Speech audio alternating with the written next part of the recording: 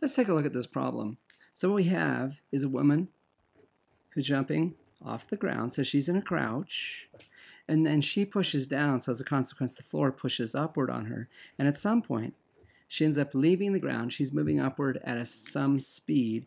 That's what we're trying to figure out in this problem.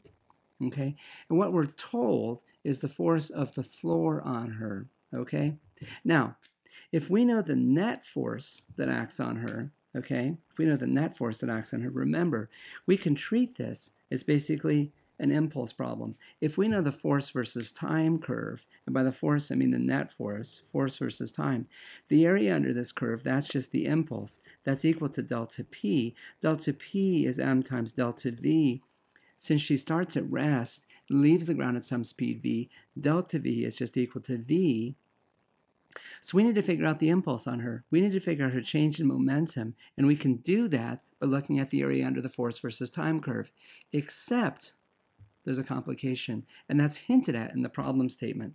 The force of the floor is not the only force acting on the woman. So when we prepare, we're going to start by looking at a free body diagram. Okay, so let's do that for our prepare step. For prepare, we'll look at the free body diagram, and in any instance, up until the woman leaves the floor, there's two forces acting on her. There's the upward force of the floor, which is given by Fy. That's what's graphed. Then there's a downward weight force. Now consider the different phases of the motion. This phase of the motion right here, Fy is just equal to 600 newtons. Okay, we're going to assume that this phase of the motion corresponds to she hasn't started pushing yet. She's crouched, she's ready to go, but she hasn't started pushing. And so as a consequence, we can just say that the weight force of the woman is 600 newtons. Okay, that's the force of gravity pulling downward on her at all times. We're interested not in Fy, we're interested in F net. And so therefore, we can say this: the upward force on her is Fy, the downward force on her is weight. F net is equal to Fy minus 600 newtons. So we can take this graph and we can turn it into a graph of F net if we do the following. We're going to take the axis and put it here, and then we'll change our values. This is our new 0.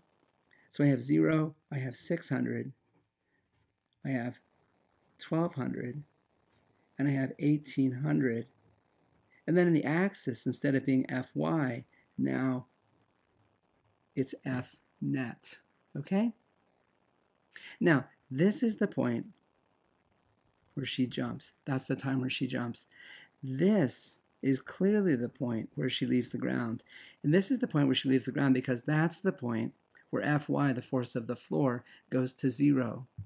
And so we can figure out the impulse on her by looking at the area under the curve. But there's a bit of a complication because I get a positive area for this segment of the curve right here, but I get a negative area here.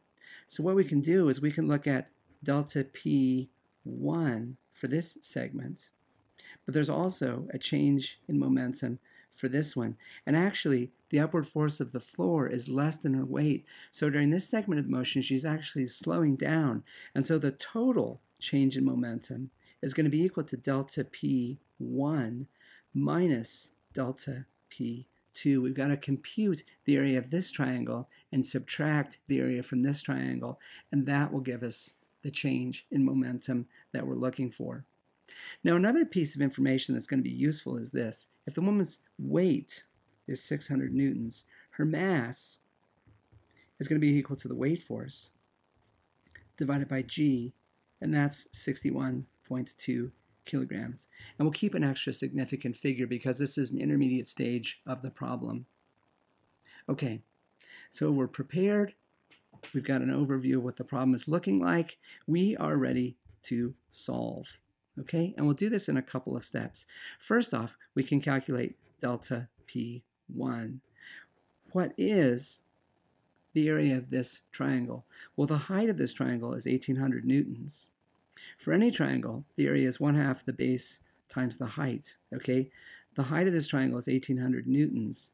And then this side, it goes from 0.2 seconds up to 0.475 seconds. Okay, so it'll be 1/2 times 1800 newtons times this.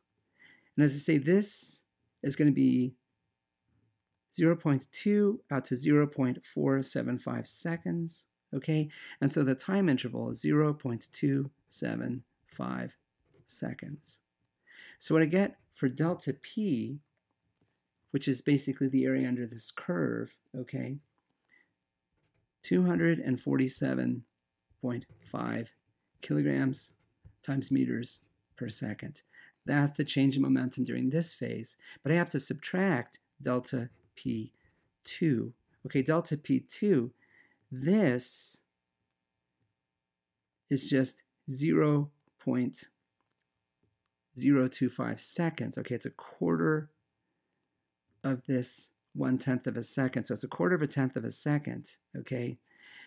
The height of this triangle is 600 newtons. So if we calculate the area of this segment of the triangle, it's 7.5 kilograms meters per second. I know delta P1, I know delta P2. I take delta P1, I subtract delta P2, and the change in momentum that I get is 240 kilograms meters per second. Okay, that's the change in momentum. But we weren't computing the change in momentum. We're asked for the speed at which she leaves the floor. Well, she started with a speed of 0. She finishes with some final speed. Her change in velocity is just equal to her final velocity. Delta P is equal to m times delta V. And so I can calculate delta V is just equal to delta P divided by m. We know her mass is 61.2 kilograms, and so we can calculate her change in speed, 3.9 meters per second. And that is, in fact, the speed at which she leaves the ground at. So she leaves the ground at a speed of 3.9 meters per second. That's our result. Let's do a quick assessment, because that's crucial in any problem that we do. We want to see if this makes sense. We saw a bunch of problems back in chapter 2 of people who were jumping off the ground, and this was comparable to the type of answer that we got.